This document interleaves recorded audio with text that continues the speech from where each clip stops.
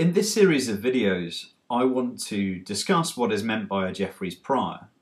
And firstly, let's start off by saying what a Jeffreys prior definitely isn't. One thing it definitely isn't is a way to produce an invariant prior. And by invariant here, I mean that if we had a prior density in terms of some parameter theta, and then we wanted to form a prior in terms of some other parameterization phi, Jeffreys prior doesn't ensure that the shape of the prior is the same in theta space as it is in phi space. That, in general, is impossible to do.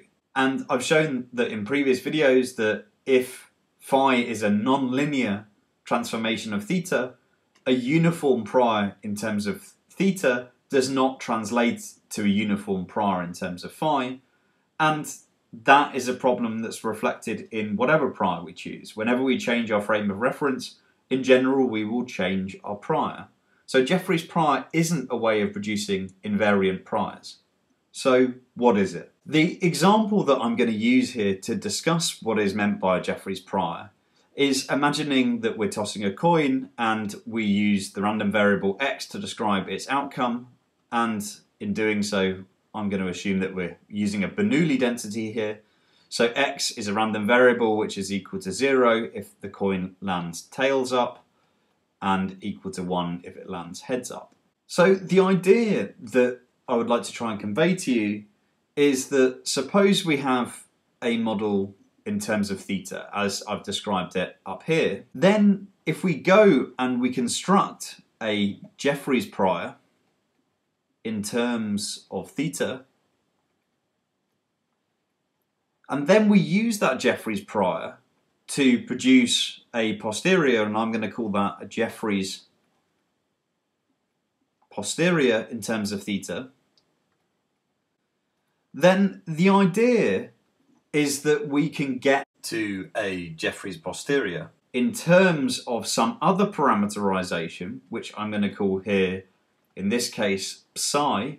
The idea is that we can get to the Jeffreys posterior in terms of psi in two different ways.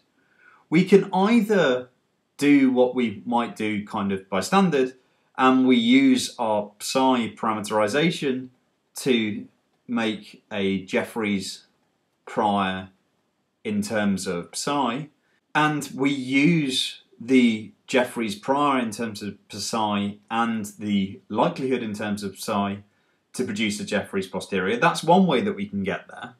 But there is another way, and I've indicated it here.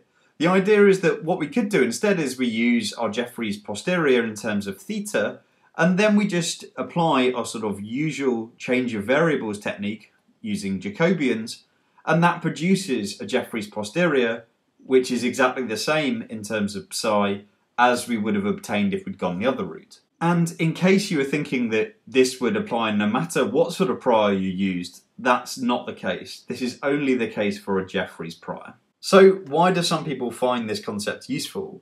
Well, suppose that you did your analysis in terms of theta, which in our example here represents the probability of the coin landing heads up, and you went through and you calculated Jeffreys posterior in terms of theta, and then you passed on that posterior to a colleague of yours who was actually more interested in working in psi space, and psi here we're going to just say are the odds of heads occurring. So that's equal to theta divided through by 1 minus theta. The idea is that they could actually get the Jeffreys posterior in terms of psi, the odds here, without doing much work at all. All they would need to do is work out the Jacobian. After they apply that Jacobian to the Jeffreys posterior in terms of theta, that would give them Jeffreys posterior in terms of psi. So they don't actually need to do any more work. So in a way, what Jeffreys prior is it's a way, confusingly, of ensuring that Jeffreys posteriors transform in a certain way.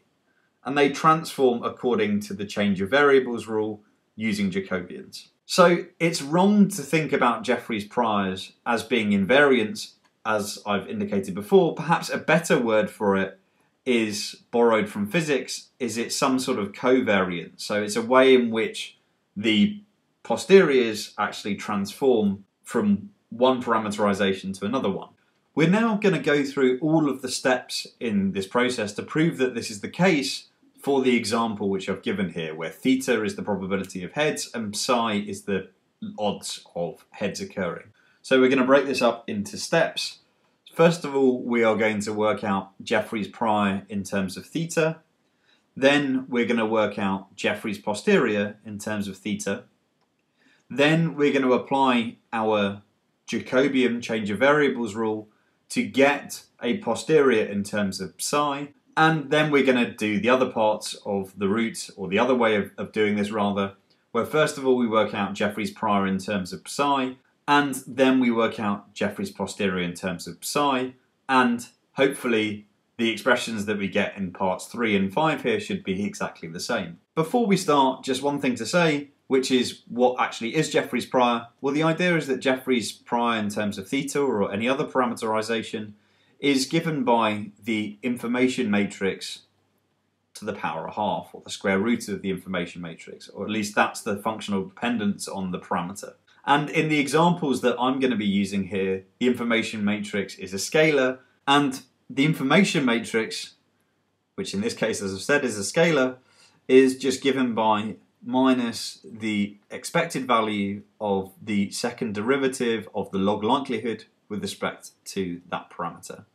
And so we're going to use that to work out Jeffreys prior in terms of theta, and then the analogous result when we replace theta with psi in part 4.